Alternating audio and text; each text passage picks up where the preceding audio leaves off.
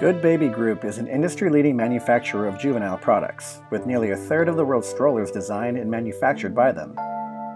Founded in 1989 by Chinese schoolteacher Zhenghuan Song, the company has since grown to international recognition, producing car seats, cribs, bicycles, apparel, and personal care products. This success story began with a pivotal decision.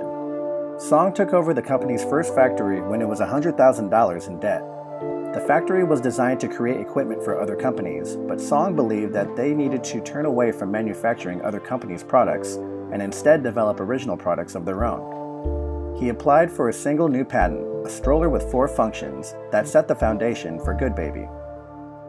With the company in debt and no designers or technical staff to further development, Song took an innovative approach, inviting outside engineers and designers to work for the company part-time on the weekends.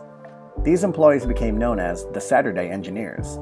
This method helped them produce their famous multifunctional stroller at a much lower cost.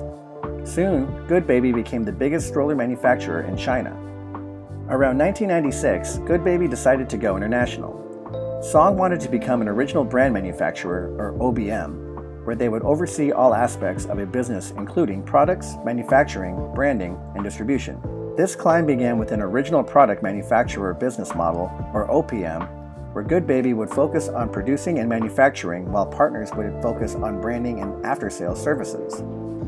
This method allowed them to successfully collaborate with multiple US and European brands such as Costco, Quinny, and Mothercare.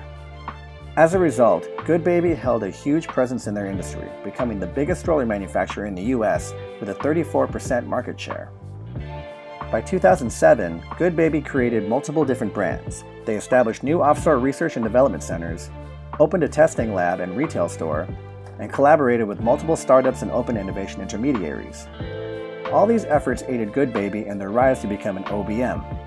Eventually, in 2014, Song acquired 2 leading juvenile product companies, Cybex and Evenflow.